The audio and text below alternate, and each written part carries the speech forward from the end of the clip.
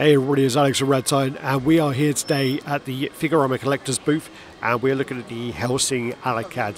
So we saw this piece last year, and it was like a bigger scale piece. They decided they need to revise it, make it smaller. We then saw the unpainted version in Thailand at the Tokyo Ghoul unveiling, and now we're seeing the painted version for the first time here now. So what we'll do is we'll run over the piece, and I'll let you know what we think about it. So keep watching.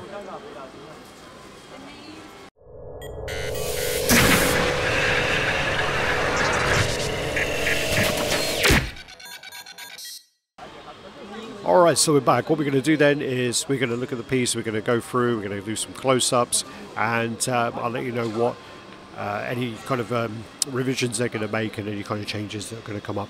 So what we do then is, let's go straight into the piece.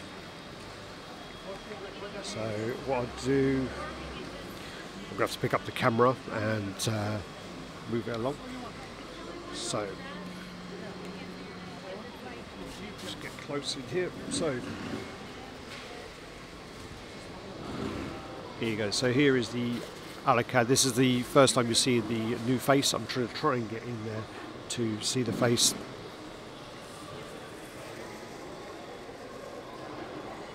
There you go.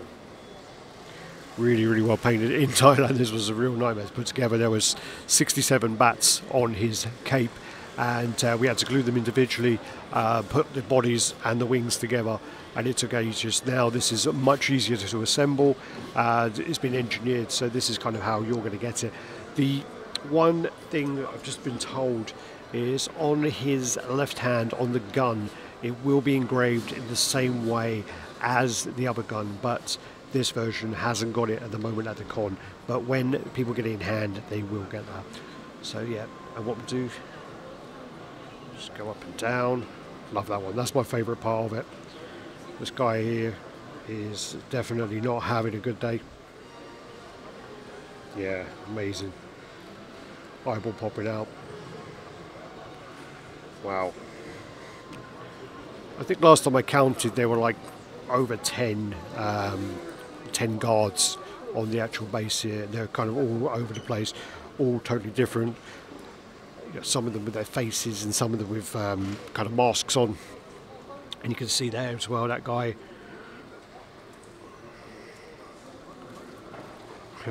Wow.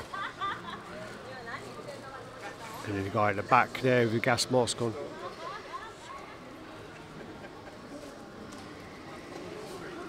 Really cool. What I might do is I might go freehand in a second, and I might kind of pick it up without everything attached to it.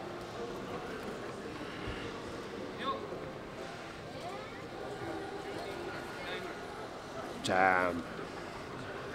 The detailing on these guards are crazy. I mean, this price of this piece, I think, was about $850 for a 400 edition size, and I've been speaking to quite a lot of statue producers in my time, and I honestly don't know how they're making any money on this, because them kind of numbers, just, you know, the profit is going to be crazy, crazy low. I mean, and I don't even know if they're going to break even with this. It's insane.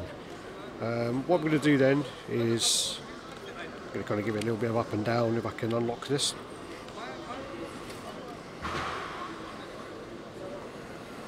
And alright, so we're going freehand here. I'm sorry if it's a bit shaky. A lot of people walking around, a lot of people waiting for me to finish, so I'm going to make them wait.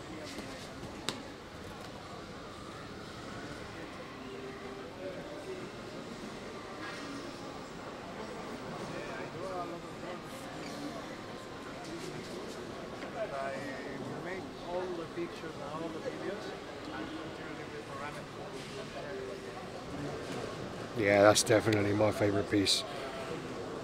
Damn, love that. And then this also, I get told off for touching stuff, but I am allowed here. That comes off here, there. I'm quite surprised they didn't, one of the things, I mean, it's very minor, but they could have used their clear resin on that, but, you know, I think it still looks fantastic. We'll try and do see if I can get up high and see if I can get in there for the bats.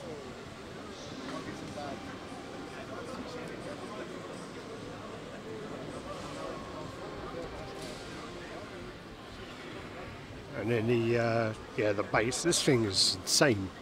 Again, I mean, at $850, whoever bought this, that's a steal. I mean, if you were to order this, if this got pre-order today, this is going to be like $12.50. This I don't even know how they've, because also originally it was going to be bigger as well. I don't know how that's a possible price to do. I'm baffled.